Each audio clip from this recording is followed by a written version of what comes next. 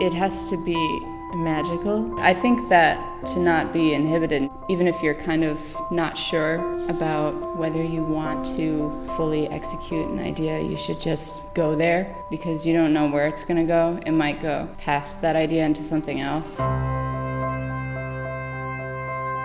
I usually go to some museum to see some classical paintings and reliefs. In my work, I refer a lot of traditional paintings in terms of the composition, because I want to learn how those artists use the composition to guide the viewer's eyes.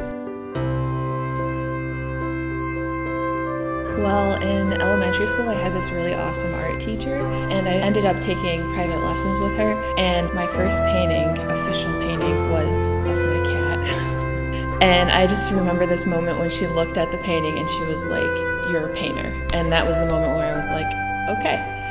But it was kind of not until I was 24 where I was like, I'm gonna be an artist. If you fear something's gonna go wrong and you shut down, you're not even doing anything. So the longer you avoid it, the more fear grows out of it. If you have a level of bravery, you can say you're not confident about how it's gonna turn out, but you have enough strength to start to make that first move. And that makes all the difference.